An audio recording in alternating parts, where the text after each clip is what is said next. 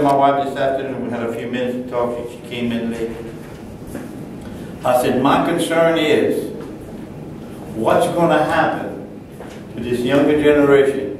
They're running after this preacher or that preacher, or this ministry or that ministry. When all this plays out, these people are going to get hurt, and they're going to get mad at God. We're going to be sitting on his shoulder, and you know he was on his job. And you didn't need it. You wasn't really holy. All the negative is going to come. And see what happened is, you ain't got no word in here to fight what's going on up here. So let me tell you, he's slick. And he can throw that scripture at you and put just a little twist on it. Man, the Lord, I had a goosebump. You got to be careful with those goosebumps. They're not all from God. I mean, there's a lot to learn. I want to learn. I've been at this for 30-something years, and I'm still... You know, I don't know why people can't live. How they live without the Word of God, I don't know. It's strange to me. But anyway, go on. I've been wanting to, a long time ago. I really need what you have, and I would love for you to pour it into me.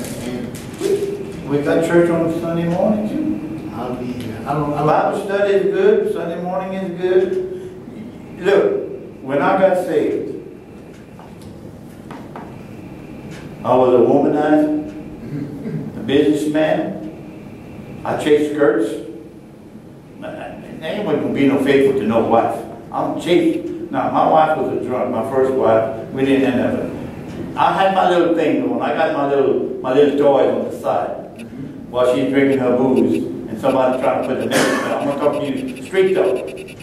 So when I lost my family, and I got money coming out of my pocket. I got money in the closet. Amen. I got money in the safety deposit box. Yes. I got a home paid for. But I ain't got no more family. You talking all my business. I've been there. And then what's the difference? Then he turns my only two sons, he turns them against me to that drunk mama. So here God, I'm desperate. My old drinking brother comes to me, he got saved. He said, man, you need to come to church. I said, man, I ain't church or something. I said, you must be smoking something funny. Led me to the Lord. I beat everybody at that charismatic teachers center on the university. If it started at 7 o'clock, I was in the parking lot at 6. Working like a dog all day long. Working with tools, hammers. None of that fancy tools I got today.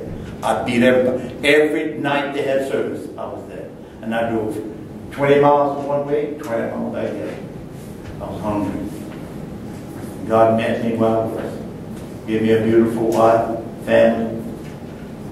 I can lay my head on the bed, nobody's been there with me. I ain't got to worry about her being hustled by nobody. She ain't going to fall for it. That's peace. Yes, yes. You know what I'm talking about? Remember my other testimony where I told you about my phone call situation? Call me now. Can't talk right now. Yes. Man, God showed me how that was an illusion, man. It wasn't even what I thought it was. Really? Yeah, I went to the barber, and he showed me that, like if you call my phone right now, they got a thing on the side that you can just pick up. And if your phone just in your pocket, it'll send that message off. You know the devil is notorious for blowing something up. It'd be like a little bitty old speck, but by the time you get through working on your mind, it's a mountain. Oh. You can't see no way out. I don't just give up on God. I think I'm going to go back to drinking and chasing women. I ain't with all this church stuff. Am I talking? Oh, Jesus.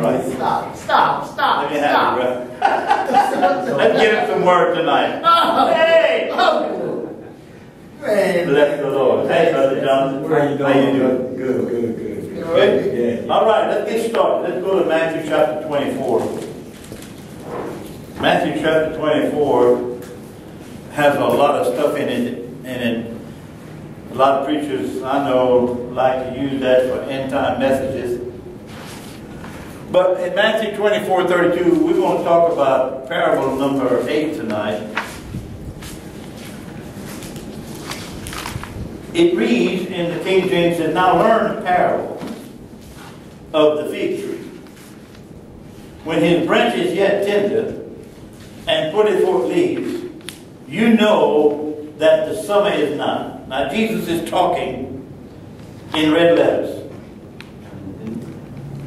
And so he's trying to convey this message to his disciples.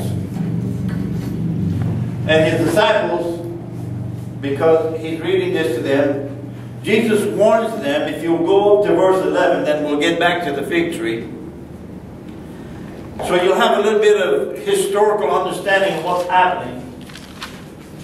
Because Matthew 24 has a lot of end-time connotations to it. But now Jesus, you got to love the Lord the way he talks, because if anybody can rap, Jesus can rap. Amen. I mean, he's the man. He knows exactly how you made, what you build, how you think. So there's been a lot of discrepancy. There's been a lot of divisions among them. And we're going to find the setting here on verse 11. And here's Jesus talking, and he says, and many false prophets. Now that word prophet is not by itself. And many false apostles and prophets shall rise. Now he tells them they're coming. And shall deceive, how many? He said, didn't say how many, but he said many. Now if you buy YouTube tonight, this is what I want you to hear.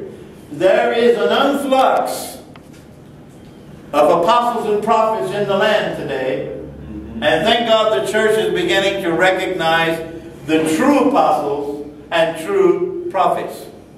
But there are as many flakes as there are true ones. Now Jesus is going to begin to take this, and he says, and because, verse 12, iniquity, that means people who are lawless, don't follow the word of God, don't follow the law, shall abound, the love of many shall wax cold.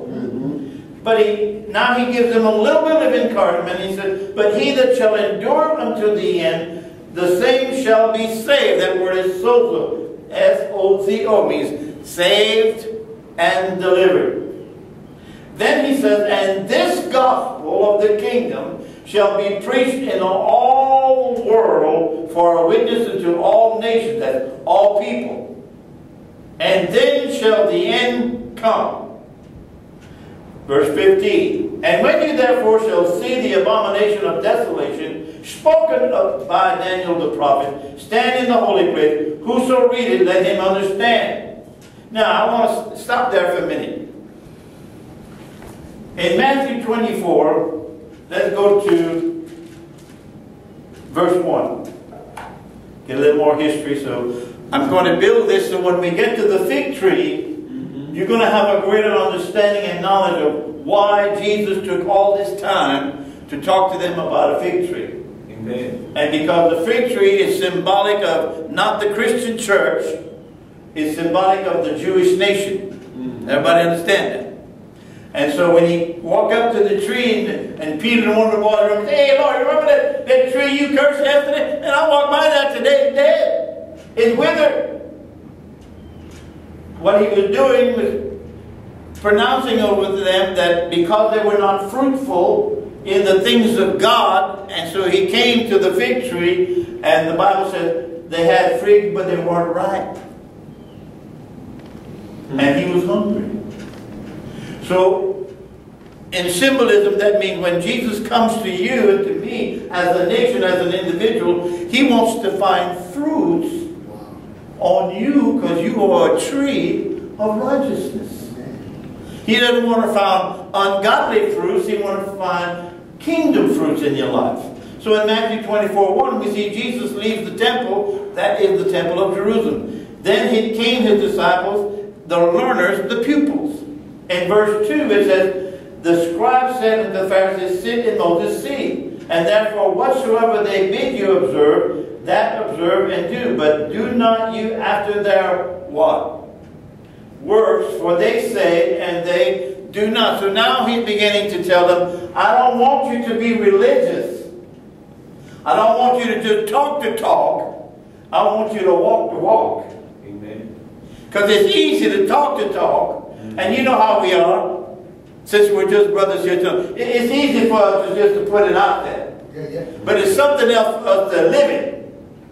And so now he's bringing this thing to an understanding. For they bind heavy burdens and grievous to be borne, and they lay on them men's shoulders, but they themselves, oh, I'm sorry, I am reading the wrong verse.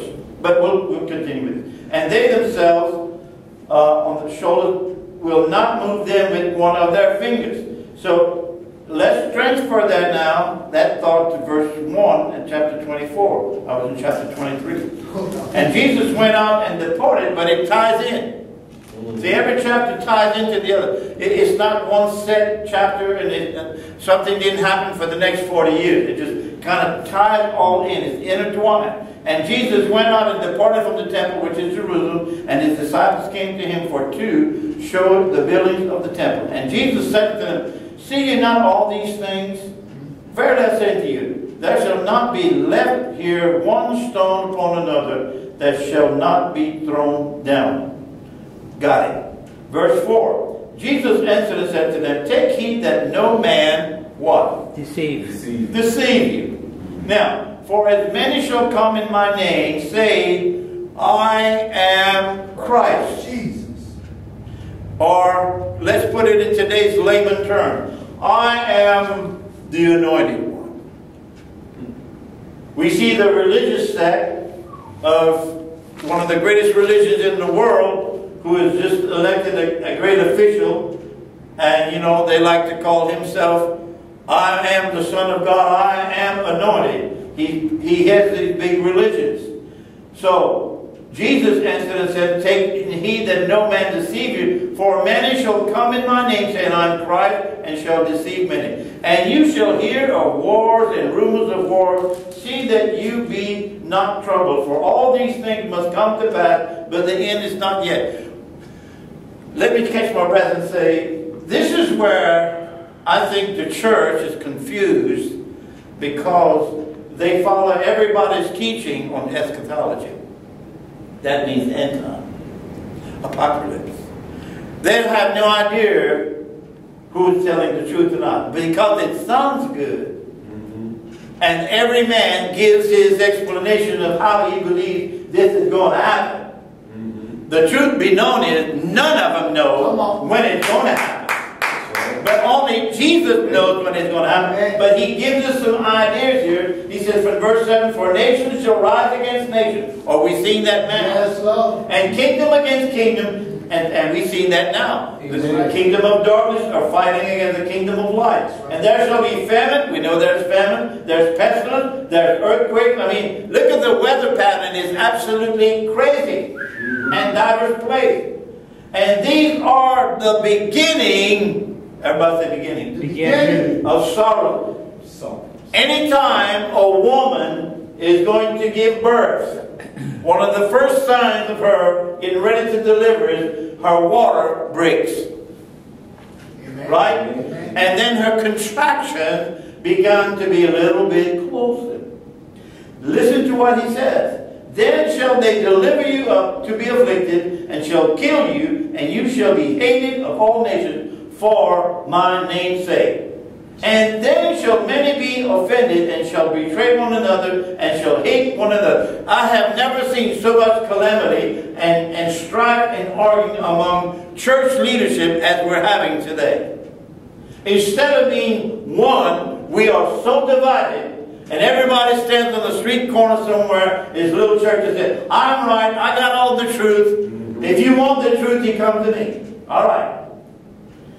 Watch what he says. And many false prophets shall rise and shall deceive many. And because iniquity shall abound, the love of many shall wax cold. When he talks about iniquity, he's talking about the lawlessness of a man's heart.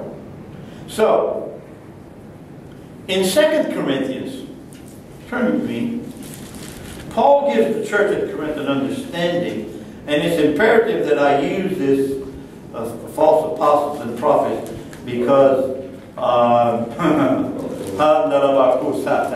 let me tell you, there's a lot of stuff being taught that don't need to be brought in the church.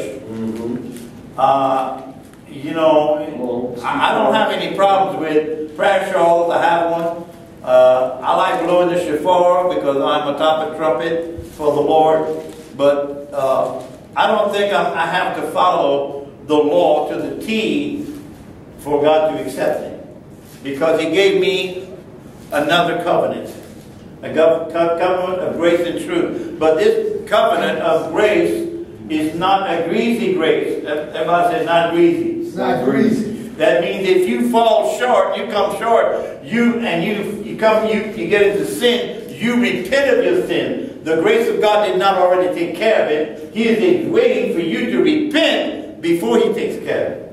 Amen. So you still got to come to repentance. There's messages on grace all over national TV. So all you need is grace. God so loved you, so full of grace. If you commit a sin and you think about committing a sin, He already forgave you. Find that in the scripture for me. Come on. The Bible says, if you confess your sins, He is faithful, 1 John 1:9, and just to forgive you.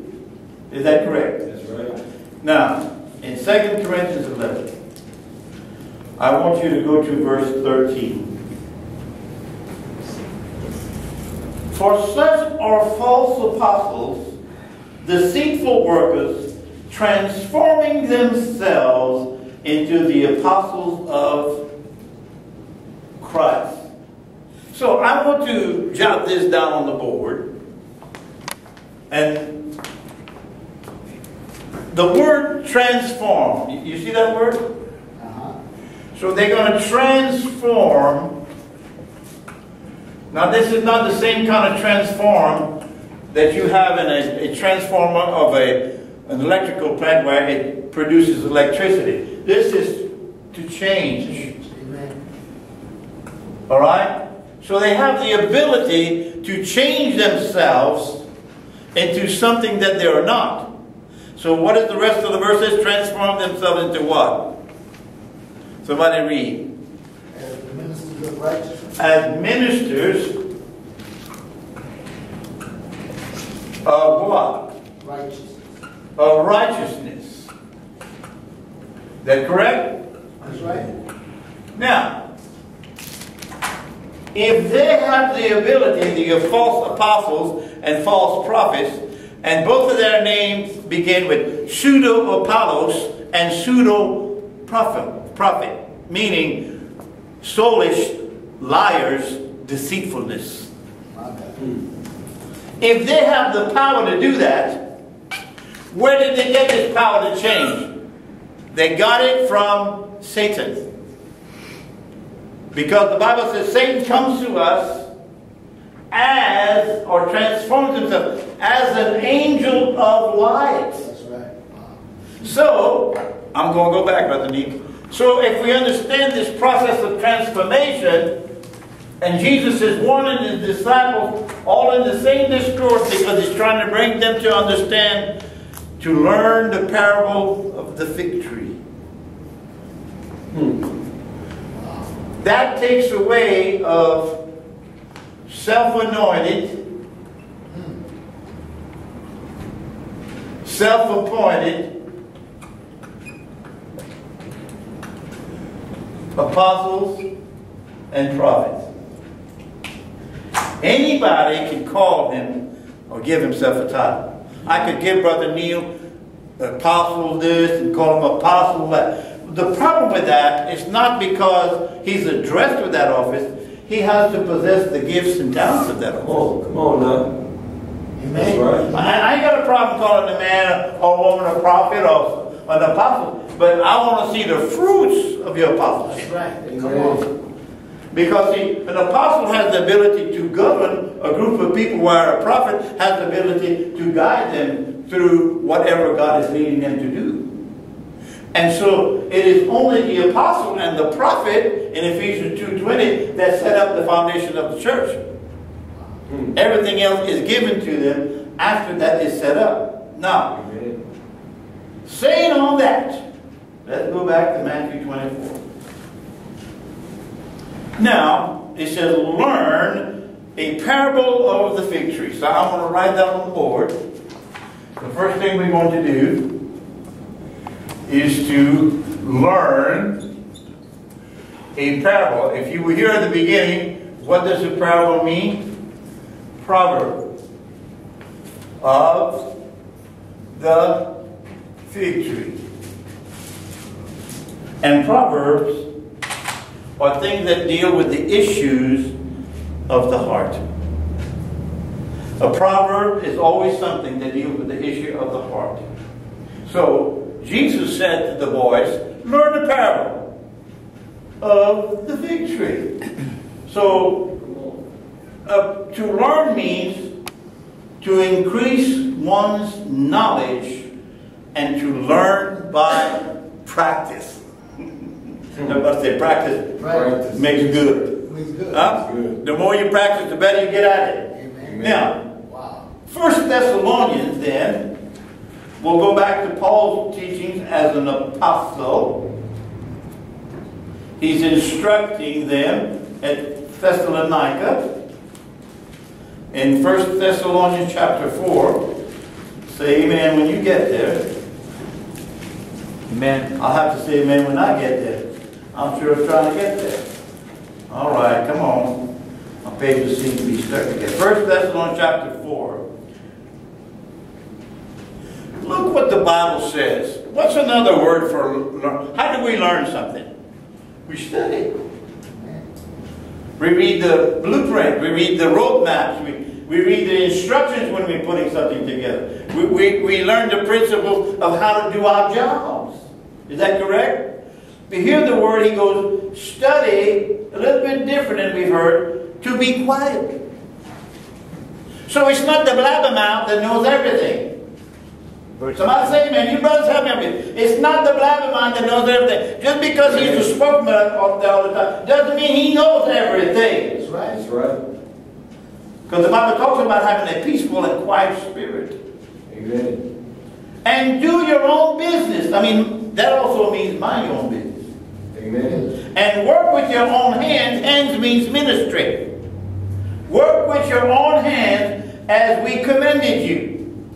Now, since you're that close, go to 2 Timothy chapter 2. Another son of God, a son of Paul. 2 Timothy chapter 2, verse 15. I've imprinted this 36 years ago. I memorized the scripture. I can quote it to you verbatim. But I want you to read it.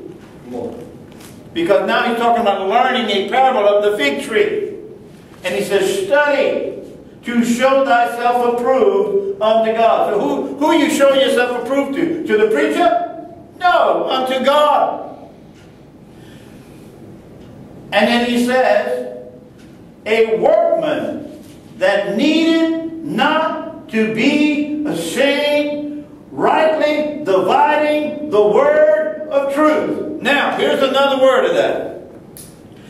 Rightly discerning what you are listening to. If something is sitting on your right shoulder or left shoulder or talking from behind you or talking right at you. Rightly divine the word that they're saying to you. Is it truth? Come on. How can I determine this? Come on. The proof is in the pudding. If it's truth, I'll find it in the word. Amen. So let's break it down. Approving, accepted, and pleasing to God. Workman is a laborer, a businessman in kingdom work. He's a worker in the kingdom. Then he said he's needed not to be ashamed. There's never any cause, brethren, to be shameful. If you don't know it, learn it. If you don't know it now, learn it. If you want to learn it, get with the program. Then he says, rightly dividing them into cut straight, smooth, to hem right, and to teach the truth. And the word is the Logos, the speech of God's word. You read the word of God. So when he uses learn a parable, then what he is saying to us is placing one thing on the side of another. And this is all I've been doing for you in the parables. Placing one thing on the side of another. And so the fig tree, therefore, is the Jewish nation. Now, how do we fit into what Jesus is trying to teach his guys? Now, he's talking to what? Jewish followers. He's not, He ain't talking to nobody else. Because he hadn't done what he had to do yet. So he's talking to a Jewish nation. But he provided something for you and me. In Romans 11. Go to your left. Romans 11. And I hope tonight that I have enough time to share all these principles with you, because I like to get them all in one CD message. So that's why I'm rushing a little bit. Romans 11. The Bible calls us in verse 17 the wild olive tree. Look at your neighbor and says, I'm wild, I'm an olive, and I'm a tree. Wild, olive, and a tree. And he said, and if some of the branches be broken off, and you, being a wild olive tree, were grafted in among them, and with them partakers of the root and the fatness of the olive tree. Now he gives a warning. Verse 18. Boast not against the branches. It's like if people say, man, you're not coming to our truth. Well, I'm preacher man. My preacher man. We got the truth in my church, brother. We got it all. No such thing. Boast not against the branches, but if thou boast, thou bearest not the root, but the root thee. Got it? Mm-hmm. So, what he's saying to us, that in this fig tree, which was the Jewish nation, Jesus comes up with some plan for us. I want to go back to the board. Where do we fit in this plan? If we're going to learn a parable and understand it, how do we understand that? He uses the word called graft. See that word in Romans 11:17? Y'all see that word? Yep. Now, that means to make a cut or a scission. I remember the old French people used to talk about, oh man, I want to go to Cornell's house, he got some beautiful fig trees. I want to get their planting started. So I got a little something over there. My tree's not doing good, so the old man, or mostly the old men knew how it was a gift and a talent. They would take a piece of that and they would cut that branch in such a way, slice it, make an incision, and they would plant that other branch and they would graft it. They would call that graffé. And it would, when it took, you had the most gorgeous, most productive fig tree or whatever tree that you grafted in. Wow. So, of our own self, because we were Gentiles and we were alienated from God, according to Ephesians, God had a plan before the foundations of the world that would come up and He would give this blessing to another people. Because the Jewish people had rejected Him as Messiah, they had turned their backs on Him. He had all these blessings, and these people even followed Him. So now Paul says, I'm going to give you an understanding. You have been grafted in. You didn't get saved by family. You didn't come in here because your family got money. You didn't come in here because you're of a different nation or different color. You didn't come any other way, but God grafted you in. And now that everything that I gave to the Jewish nation, it is now yours. You become an inheritance of everything that I promised them. Come on. Learn, he said. Hallelujah. Well, you ain't going to get that in Sunday school class. No. You're not going to get that on a Sunday morning sermonette. Amen. Or just let a little group and everybody prophesy to one everybody be happy and go home. Oh my God. Ooh, the anointing was there. But they can't tell you the day after what the preacher said. Hello. Come on. Watch. We could not graft ourselves, but in Christ by His blood that atoned for us to be part of the tree. We are now partakers of the root. 2 Peter chapter 1. To your right, let's see what Apostle Peter has to say about this. We call him by that right name. Apostle Peter, chapter 2. 2 Peter, verse 1, chapter 1, verse 4. For if God spared not the angels that sinned, but cast them down to hell and delivered them into the chains of darkness, and to be reserved, whereby are given unto us exceeding great and precious what? Promise. That by these you might be partakers of the what? Divine nature. Having escaped the corruption that is in the world through lust. So let's read that real slow. Whereby the parable of the fig tree are given unto us exceeding not a little bit, great and precious promises, that by these you might be partakers of the divine nature, having escaped the corruption that is the world through lust. Now, I got to do something.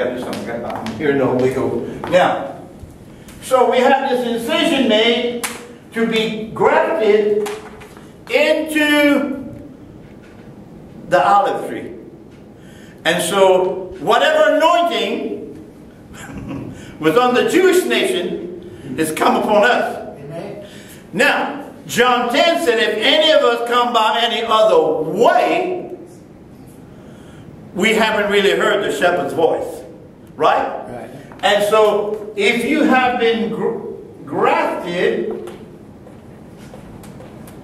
now answer for me, into His anointing, what does that make you? The anointed. If you have been grafted into religion, what does that make you? Religious. And therefore, you have taken on the attitude of the Pharisees and the Sadducees, and it's all about materialism and your clothes, and what church you go to, and what kind of nice car you drive. Jesus. Had nothing to do with a divine nature, the nature of Christ in you. And here's where the rubber meets the road. If you have not been truly grafted in, let me put it in language. If you truly are not born again, then you can't produce good fruit. That's right. You can produce religious fruit and works. Yes. So, let's go back and see if I know what I'm talking about. He says, learn the parable of the fig tree. Now, when the branch, go back to Matthew 24. Same verse, 32. When his branch is yet tender and put it for leaf, you know that what? The summer is not. So, the second thing I want to talk about is the branch. So, we're going to write, when the branch is tender. You know what that means in the Hebrew word? No. Tender means full of sap. Sap means life. The life of God means Zoe. If you got the blood of Jesus flowing through your blood, you've got life. But here's where your branch may not be tender and full of life, because you don't know who you are, and you're living beneath your privileges. So you just going through the motions, doing your duty like everybody else. You're more of a follower of men than you're a follower of Christ. Well, I'll be preaching this. Now, hallelujah. Let's go to Genesis 1. Look at your neighbor and say, I'm a tree, I'm a tree, I'm a tree, I'm a tree. I'm a tree, I'm a tree, I'm a tree, I'm a tree. Let's go to the law first mentioned. Genesis chapter 1 in verse 11. And it says, and God said, everybody say, God said, in the beginning, let the earth bring forth grass, the herb yielding seed, and the fruit tree yielding fruit, after what kind? After its own kind. It didn't say after the church's kind. It didn't say after religion's kind. Whose seed is in itself upon the earth, and it was so.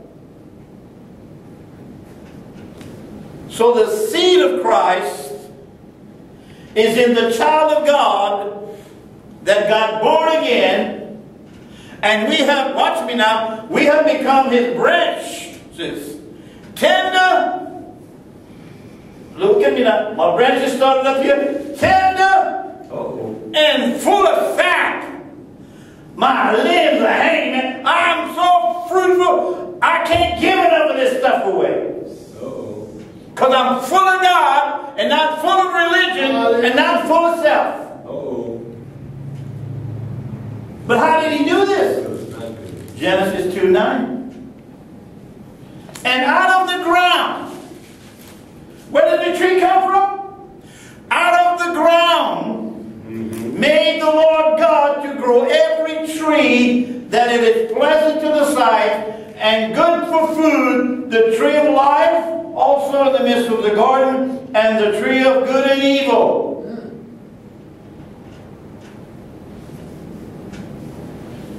Adam had no business committing treason.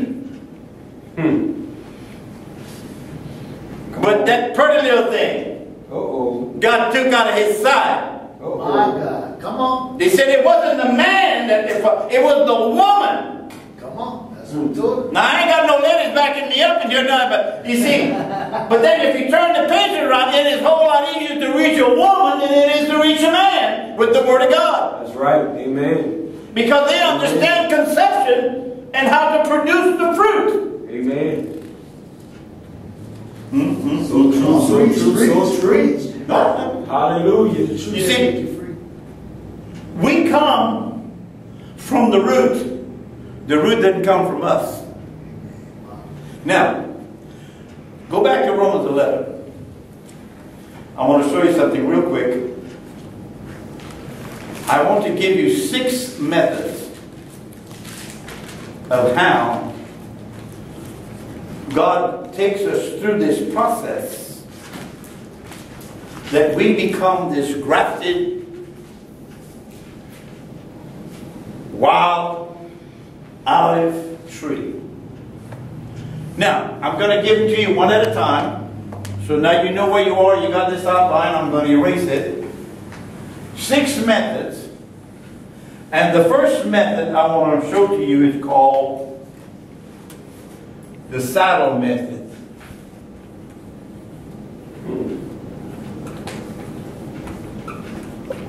Romans 11 and 17. Called the saddle method.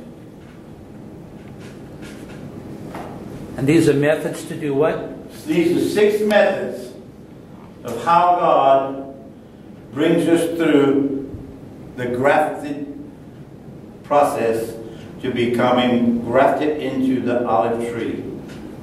That's why we were referred to in the Bible as the wild olive tree.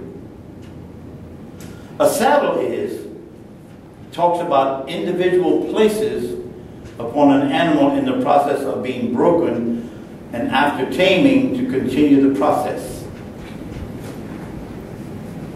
If you're familiar with breaking horses, since we have a lot of horses in our part of the country, when I was a young boy, about 13, 14 years old, I broke horses. But before I could break that horse and put a saddle on him, the first thing I did was to get him used to the bridle. That uncomfortable thing in his mouth, because he was wild. He'd never been tamed. And I'd stroke him. And I'd brush him a lot. Then, the day would come, I'd just throw the sack on him. Walk him around. Get him used to having something on his back. And then when he got used to that, I threw the saddle on him. Walk him around with the saddle. Around the yard, barnyard, just walk him around. He's still happy, man. He likes that saddle. Boy, I like him now, man. But I don't like the feeling when it happened. And then comes the day of redemption. I got to get on him. And he's going to buck. And he's going to snort. And he's going to plow. He's even going to plow and get up. And, I got all the apparatus. I know how to do it. I've done it before. And so this is what happens to us. We have no idea what's going on. But Jesus knows how to put a saddle on our back. Come on. And the process of that, He wants to tame us. That's right. Because we have come to Him as a wild oven, and we have a wild nature, and we're untamed. That's right. And we have no concept of what a real fig tree is. We have no concept of what kingdom is. But listen to this. Here's a spiritual concept. Come on. to load or encumber as with a burden. If you refuse the saddle, Come on. then you might experience the rod of correction. Oh my God. When he didn't like me being on that saddle, I got a little whip and go on that hind. He kicked. He got to where I don't like that. So instead of kicking, he'd give in. So after about a week of this, every day the same process. Yeah.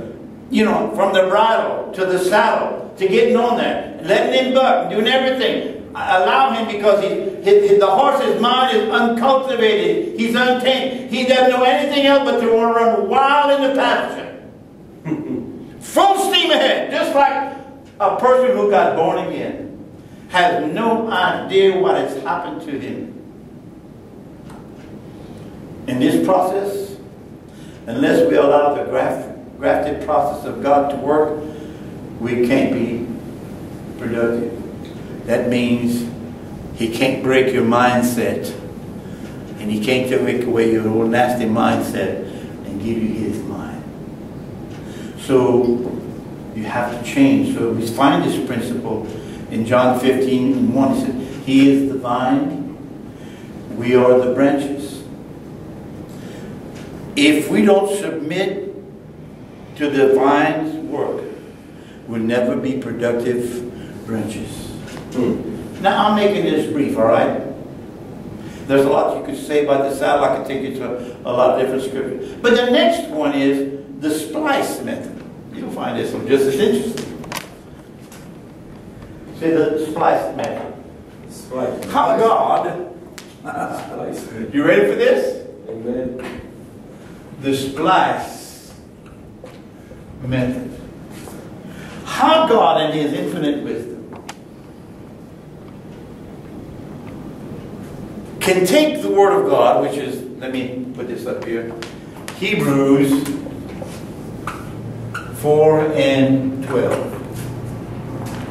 For the word of God is quick and sharper than any two-edged sword, piercing even the asunder and soul of spirit, and in a discerner of the intents of the heart. The word of God is so sharp, it's a two-edged sword. Amen. When he comes to you, he cuts you on in. Just like if you be on the street and the brother pulls out and you slice it. You know, if you ever been cut with a knife, it burns. And it don't heal right away. Well, God will take the blade of his word and begin to do fission on our minds. Because when he first came in, he came in with a fission because your heart was uncircumcised. And he circumcises your heart to where your heart does not belong to anybody else. You've totally given it all to him. Now he takes you through this process calling the splice method. But in the splice method, it's called overlapping and binding two pieces of wood together. Philippians 3:1 says that we are the true circumcision of God. How does this work? We are spiritually joined in marriage to unite two so we can become one. Amen. Unlike the yoke, an individual still has mobility. Here you become one with God. Splicing gives us an ability to become partakers of the root. Because it is the root that produces the fruit. Amen. Amen. Wow. Amen. I know we say all the time, we quote the scripture, you shall know them by their fruit. That's right. You will also know what kind of root that their fruits produce. That's right. Amen to that. I never forget when Dr. Nell, before he went to heaven, teaching a deliverance seminar, and we were over there on Mall Street. This young woman came. I wasn't there. I had another meeting, and he was teaching a morning class. She walked into the church door, and she says, I have a word from God. Come on. He said, that's wonderful. Sit down with me. After about 15 minutes, she couldn't take it anymore. She said, I came here with a word from God. God told me to come in here and give you a word. He said, well, number one, I am not the pastor of the church. And the pastor is not with us right now.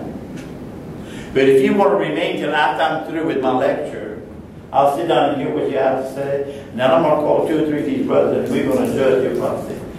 She said, I don't need to be judged. I am a true prophet.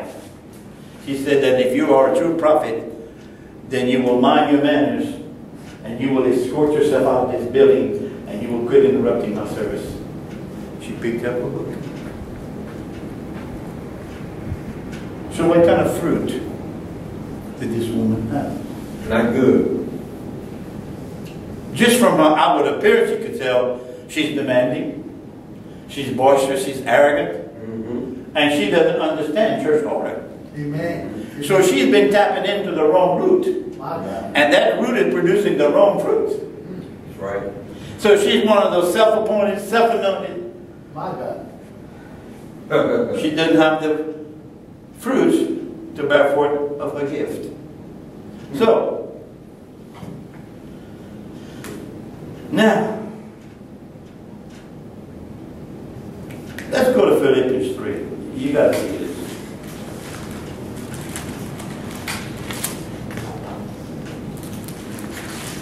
You got to be able to see these people in action. Because, see, the Spirit has a lot of different ways of manifesting himself. Talking about the evil spirit. Paul said the first, Philippians chapter 3, verse 1, Finally, my brethren, rejoice in the Lord. To write this same thing to you, to me indeed is not grievous, but for you it is safe. So I'm doing this for your own good. Watch this. Beware of dogs. You think maybe when you hear people say, hey, what's happening, dog? You dog? This is not a new term. But dogs in Scripture refer to the unregenerate, the unsaved, the uncultivated, the untamed. Beware of evil workers. Beware of concision. For we are the circumcision which worship God in spirit and rejoice in Christ Jesus and have no confidence in the flesh. So when God begins to operate this splice method in you, He will begin to give you the ability to begin to partake of the true root. And therefore you will bring forth true fruit. Now, quickly, the cleft method. I have never seen anybody teach on this principle like this. God gave me this by the Holy Ghost. And it's a wonderful, and you can use Hebrews 4:12 in this one also. The cleft method is to cleave and to divide. So once you have become of the tree and you've been grafted in, God is going to begin to separate you and He's going to begin to divide you from some of your buddies and some of the folks you hang with. Come on. Because if they're hindering you from producing the real fruit, that's right. He is going to cut them off. Hallelujah. Amen. Now that won't make us anybody. It makes Him somebody because He's in charge. Amen. Dividing by sword, by piercing. To cleave means to glue, to adhere, to cling to God. The principle is found in Matthew 19:5. I'll write it up on the board. You got Matthew 19:5. You have to leave, watch it now, to cleave. Did you find it, brother? You got it? Yeah. So you have to leave to cleave. Explain that to me. You're going to have to leave your father, which means, you ready for this? Let me write it on the board. Leave father. When Jesus talked about leaving your father, he's not talking about your natural daddy. But he is talking about him if he has what? Old traditional ways. You got it? Amen. Now, the next thing we see operating is says, leave your mother. Y'all enjoying this? Yes. Leave mother. Here again, we're not just talking about your natural mother. We're talking about your mother being your soulish mind, worldly thoughts. You in church, but you still think like the world.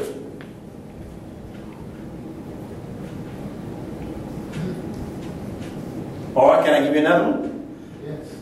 Loving mother and father, you got to leave the old Adamic nature. What does the old Adamic nature like to do? Sin, fornicate, steal, kill, lust. That's part of the old nature. The old Adamic nature. But 1 Corinthians 15 says, that was the first Adam, but the second Adam became a quickening spirit. Christ in us, according to Colossians, is the hope of glory. I feel like I'm quoting the Bible to you. It's like the hope. He is the hope, our hope of glory.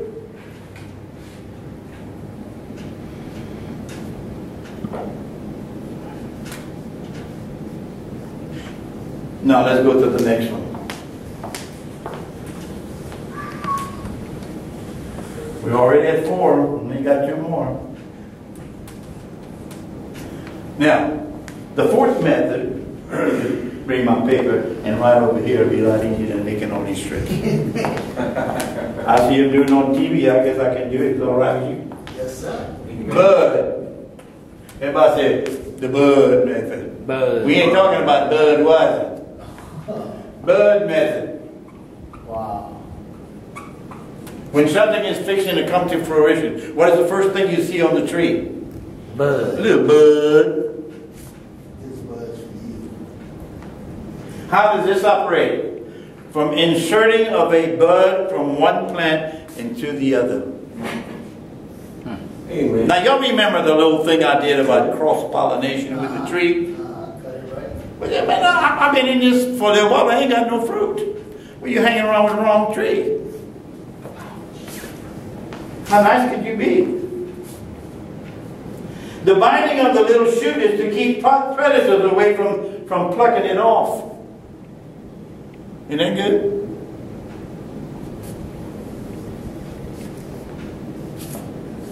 Let me get back here. So, the bud method, number 1, under that, I mean, seeded into. How does the bud method, one bud from one plant to the other? It's called, it releases its sperm. Man, God, listen, He knows everything. Making trees cross-pollinate. Can you hear this? Having sexual intercourse. Because you got a female tree over here and a male tree over here, and she ain't producing nothing because she needs a man. She's got to have the sperm from the man because she's got the womb. That's right. So here God says, I know I can fix you up. 1 John 3:9 says, whoever is born of God is born of his sperm. Isn't that correct? Amen. Seeded by incorruptible seed. 1 Peter 1:23 says, there is no condemnation. There is no incorruptibleness. Because the seed of Christ is pure. Galatians 3:16, we see the seed of promise. 2 women, but only one have the seed of Christ.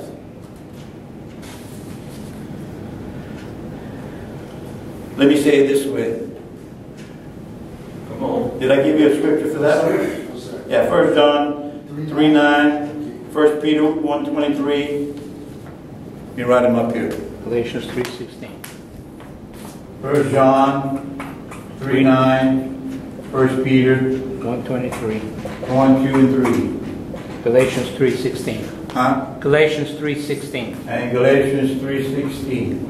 Get them all while you can. Now, we are what we eat, and we are what we say we are.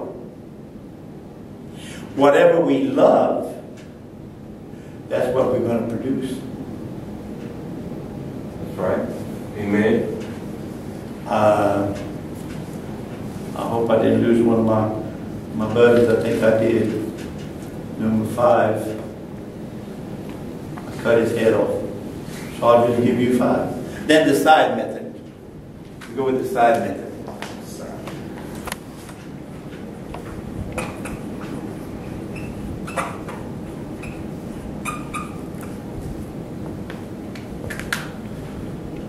These processes are so interesting.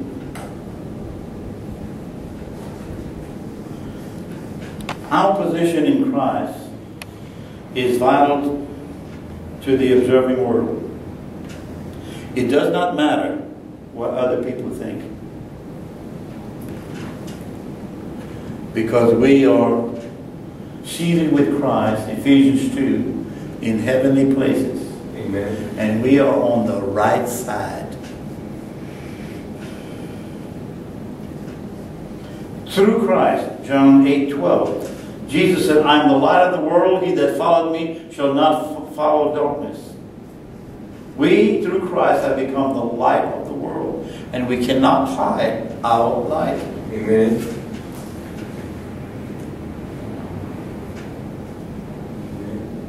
That's right.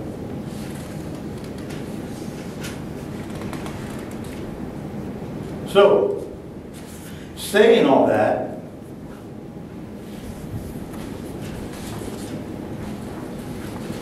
go back to Matthew Gospel, and we'll get ready to close with that. Let's read the verse again. And he said, now learn a parable of the fig tree. When his branch is yet tender, puts forth leaves, you know that summer is nigh.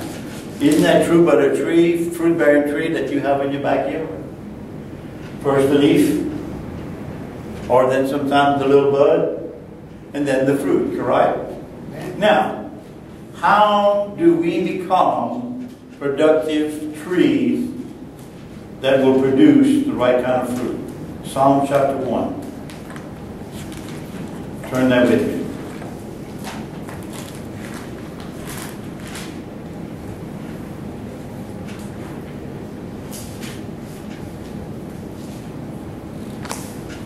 We want to be blessed men and women of God. Amen. Psalms 1:1 said, blessed is the man that walketh not in the counsel of the ungodly. Come on. Now, as far not, I didn't write the book, but as far as God's concerned, if they have not been appointed by God and anointed by God, then according to His purpose and His plan and His word, they're not walking in His counsel. Nor seated in the ways of sinners, nor seated in the seat of the scornful. But his delight is in the law of the Lord, and in His law does he meditate day and night. Now this is us. And he shall be like a tree planted by the rivers of water, that bringeth forth his fruit in his season. His leaves also shall not wither, and whatsoever he doeth shall prosper. But verse 4 says, the ungodly are not so, but are like the chaff which the wind driveth away. So this is what I said, what I prefaced tonight. Running here, running there, do this, do that, and not having church as for a word ministry to begin to establish you in the things of God is like wind and chaff, and it will drive it away. Let me say this.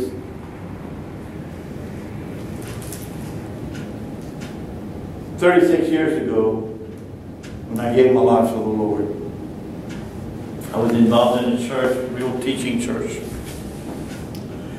And I got involved with this little group.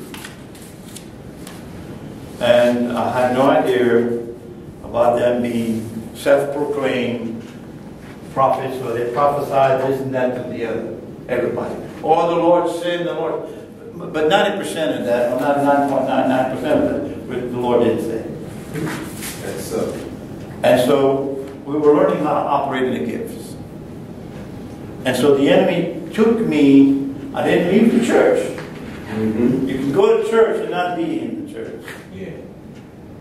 Your heart's not there. My heart was no longer there because, man, this was nice. And they had nice looking girls. I was single.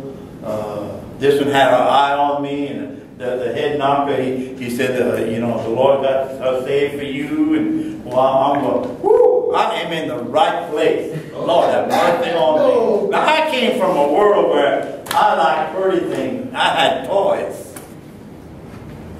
I wasn't saved. I was lost. I thought, work hard, live hard. This is the life. Play hard. And play hard. So I'm making the transference of that to a church. It was supposed to be a word church, which it was. But then my eye got cast off of what was happening in the church, where I needed the word to build up my faith. And I got it on this little group. And in 6 months' time, everything I had learned, it's like, I'm going. So here I am like a little puppy walking in church one Sunday morning.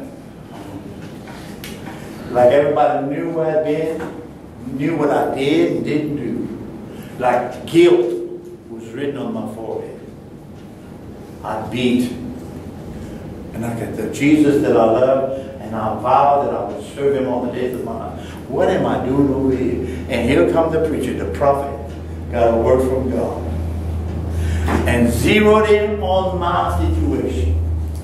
You have taken your eyes off of Jesus. You left your first love. You're following false prophets, going to these special little meetings, telling you, yay, yay, yay. And the Lord had not said. He was reading my mail. There's over 600 people in the church. I'm sitting right smack in the middle. And I thought, if that was a hole in the floor and I was a worm, I would find that hole. But by the time he got through preaching, had an altar call, I'm up front that little. And they called. I got that hands up. I forced my hands up. I said, Jesus, and maybe I'm talking to you tonight. Put me back where I got off. And give me that fire again. I'll never turn my back on you again. I'm sorry for my sins. I've repented of my sins. And every time I got invited to another meeting, I said, no, I said, I can't. I said, I got to go home and study and pray. I got final Saturday. I was enrolled in Bible college there. I knew God had a call in my life. And I made him my first priority. And he gave me a wife after his own kind, his own heart, of 35 years. A good, God-fearing, healthy, vibrant woman, righteous woman. And I don't have to ever be concerned about what she does, and she didn't have to be concerned about what I do, because we have found the straight and narrow path. So tonight, when we consider this fig tree, what Jesus was doing, he was reproving a Jewish nation, and he's letting them, I've come by this fig tree more than once. He said, now it's time for you to learn the parable of the fig tree. We're talking end times here. And he said, at the end of your journey, boys, what do you have to show for it? So you start the process now, and you don't quit till you finish. So they understood this, so now the process begins. Thank God that he decided to give us an opportunity to get grafted into that fig tree. Amen. This is why, if you watch it by YouTube, America, congressmen and senators and Mr. President, we cannot turn our back on Israel. It would be like cutting ourselves off. Because he that toucheth the apple of his eye touches him. So, Wow. tonight we'll learn some stuff about the parable of the fig tree. Amen. We are the tree and the planting of the Lord. Thank you, Jesus. And he delights in all of us. Amen. Let's pray. Father, we are thankful tonight. Yes. We thank you for your mercy, for your goodness, your kindness. We thank you, Father, as we take this word tonight and we apply it to our own hearts and lives. We pray that in a week, or 2 weeks, in 6 months, and every day of our lives, at the end of the day, we have fruit to show forth of your righteousness. We are the righteous tree because you have made us a righteous branch. And all the blessings that came upon Abraham are ours through Christ Jesus. We're the head, not the tail. We're above and not beneath. Amen. Now, Father, we ask you to stretch forth your hand and to bless those that need to be blessed, and to comfort those that need to be comforted, and to forgive those that need to be forgiven. And we release that to you tonight, and we'll give you all the praise and all the glory. And the people of God said, Amen. Amen and amen. Amen. God bless you, brothers. I'm glad you came. Hope you enjoyed Yes, what the Lord is saying to us tonight. Amen. You see, the concept of learning about these parables. Mm-hmm. The church doesn't know anything about Judaism.